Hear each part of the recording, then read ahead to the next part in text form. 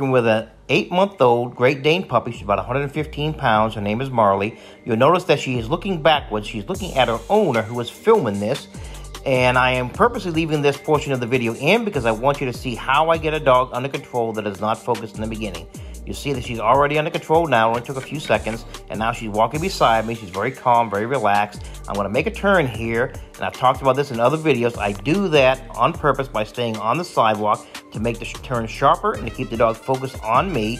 I drop the leash here to keep the leash loose. This is something that's very important. A lot of my clients, they put too much tension in the leash. Now, these are family pets. They're not competition dogs, but she's walking very well beside me.